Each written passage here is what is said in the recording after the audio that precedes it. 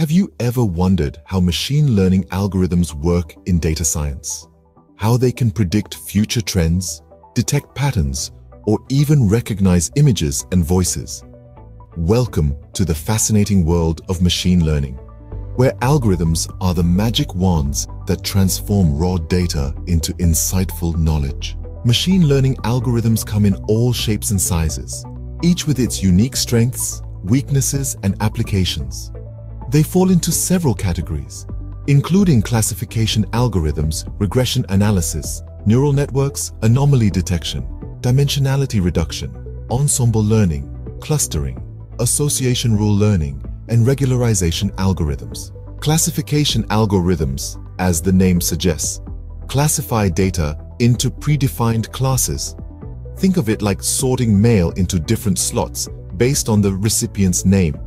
Some popular classification algorithms include decision trees, naive Bayes, and support vector machines. They shine when you need to categorize data, such as spam detection in emails or customer segmentation in marketing. Next, we have regression analysis. Regression algorithms predict continuous outcomes. If classification is about sorting mail, regression is like predicting the weight of each parcel based on its size. Linear and polynomial regression are common examples, often used in forecasting and trend analysis.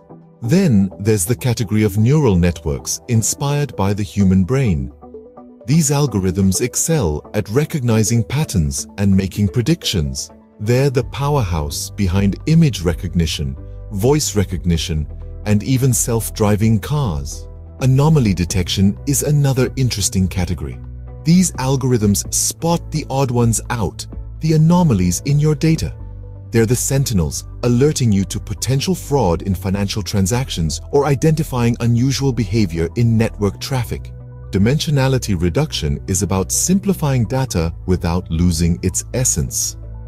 These algorithms reduce the number of random variables under consideration by obtaining a set of principal variables. It's like summarizing a lengthy novel into a short and crisp synopsis.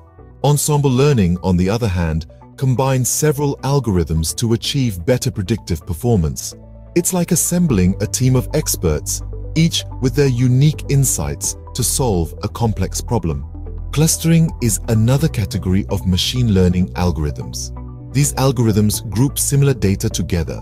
It's like organizing a library, where books on similar topics are placed together. Association rule learning algorithms uncover interesting associations or relationships among a set of items in large data sets.